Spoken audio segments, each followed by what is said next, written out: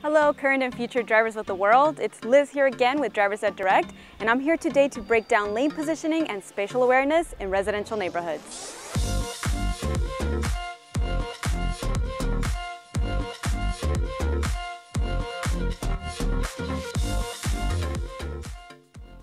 Navigating residential roads can be difficult for new drivers because most of these roads are two-way streets that don't have road markings or lane lines dividing that road into two. So it's important for you to identify your driving lane on the right side of the road and try to stay centered in it as much as possible, as this will be the safest place for you to be, especially when there's other traffic present.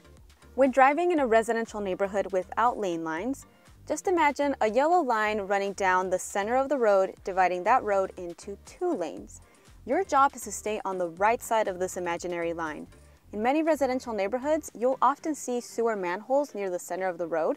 These oftentimes can help you visually divide the road into two. Another thing you can do is just imagine another oncoming car driving towards you. Just think, would we both have enough space to fit in the road? If not, you probably need to move over to the right a little more.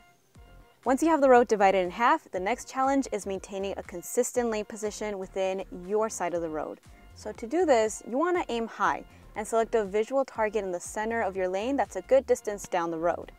We recommend constantly scanning the road about 10 to 15 seconds ahead or about a block or two down the road. By looking further down the road and taking in the big picture, your car should more or less stay centered in your lane automatically. Though you may need to make small corrections, even on a straight road, these adjustments usually are pretty subtle and require very small movements of the steering wheel. If you're having trouble maintaining a straight line, make sure you're not squeezing the wheel too tight or even holding it too loosely. You want to maintain a firm yet gentle grip on the wheel without oversteering. Driving's not like a video game where you're constantly moving the wheel back and forth. Instead, think of it as you're babysitting the steering wheel. You're just keeping it secure and making gentle corrections when needed. Not only is the big picture driving technique key to maintaining your lane position, it also allows you to identify potential hazards earlier. If you aim low and try to guide your car by just staring a few feet in front of you, you'll most likely veer towards your left into oncoming traffic, and you won't have enough time to identify potential hazards until it's too late. Anytime you fixate on a single object, you tend to gravitate towards it. Now that you've mastered keeping a consistent lane position on the right side of the road, you need to learn how to handle parked cars. When you approach a parked car that's on the right side of the road, imagine that the lane you're in is moving over to the left, and you must move over to the left as well, giving that parked car ample space. Always assume that someone could open the car door at any moment. So for this reason, you want to give at least 3 to 4 feet of distance from a parked car. If no oncoming traffic is coming, it's okay to move slightly into the center of the road to give that parked car enough space. A common mistake new drivers make with parked cars is staring at them because they're so nervous about hitting them. But remember, anytime you stare at a single object, you tend to gravitate towards it. So the best way for you to not hit a parked car is to know your lane position and guide your car by looking further down the center of the road. Remember, aim high.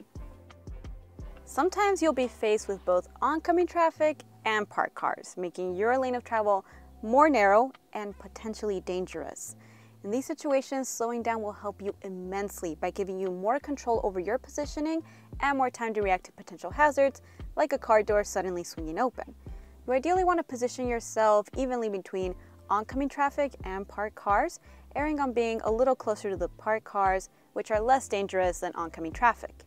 If the road is so narrow that you're not sure you can safely fit in between the parked car and oncoming traffic, then just yield the right-of-way to the oncoming vehicle and let them pass before proceeding. So far, we've talked about spatial awareness, with our main focus being on oncoming traffic and parked cars. But let's not forget about vehicles in our own lane in front of us.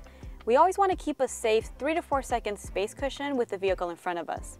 You can determine how far 3 to 4 seconds is by choosing any fixed object on the road that the car in front of you passes, and then counting the time it takes for you to reach that same fixed object. Confused? Well, let's quickly demonstrate how we can determine a 3-second space cushion. Watch the vehicle in front of us. As soon as that vehicle passes that parked car to the right, let's start counting 1 1000, 2 1000, 3 1000. It took us 3 seconds to pass the same parked car. That's a 3-second space cushion, and that's how far we want to be behind another vehicle when driving conditions are ideal. If the roads are wet or you're driving a heavier truck or SUV that takes longer to brake, then you want to give yourself an extra second of cushion, or 4 seconds total. At residential speeds, a 3 to 4 second space cushion is about 2 to 3 car lengths. And as you move to faster moving streets, you'll see that 3 to 4 seconds is much greater in distance than 2 to 3 car lengths. But that's a topic for another video. Now you know all about how to keep a safe lane position with cars all around your vehicle. Thanks so much for watching, and if you enjoyed this video, please take a quick second to subscribe to our channel, where you're going to find more helpful videos just like this one. From Liz and everyone here at Drivers That Direct, again, thank you and stay safe out there.